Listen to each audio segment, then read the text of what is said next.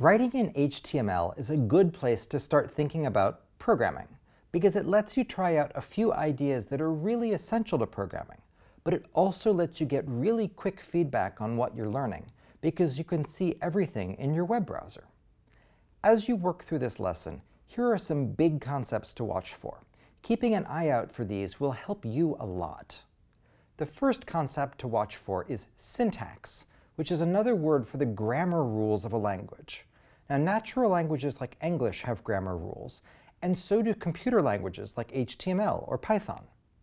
For instance, in English we would say, "The dog ran through the yard," and not "dog yard ran the through." That would be ungrammatical. It wouldn't make sense, and that's what programmers call a syntax error. Now, computer languages have grammar rules too, rules for how you put your code together. As you learn a new language, you'll pick up on these grammar rules. Sometimes we'll tell you these rules explicitly. Other times, you'll learn them by example. The second thing to keep in mind is something that computer scientists call formalism, but sometimes programmers will call computers are stupid.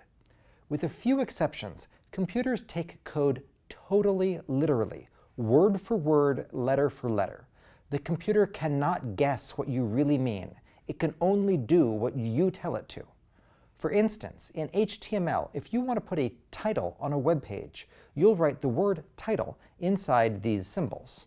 If you write a typo like TILTE instead, the computer will not guess that you mean TITLE. You always have to be careful with spelling and punctuation in programming. There's usually no autocorrect.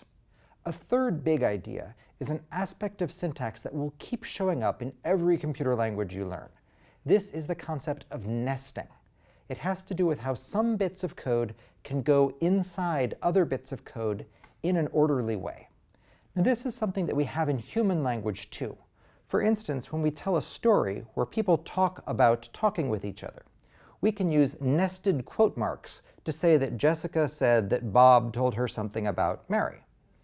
You'll see things like this in programming as well. Now, that was a little abstract, I know. When nesting comes up, we'll try to point it out for you, and it will show up pretty often. The last big idea I want you to be aware of as you learn is that there is a lot of help available. There are a lot of people in the world learning to code right now. You're one of them, and there are a lot of resources to help you learn. One of a programmer's most important tools is documentation, the manuals and tutorials that are out there for the languages that you're learning and working with. For instance, you can find out just about everything there is to know about HTML by looking it up on the Mozilla Developer Network, or MDN, website. Aside from the resources that Udacity brings you, there's a whole lot of help that you can find just by using your favorite search engine.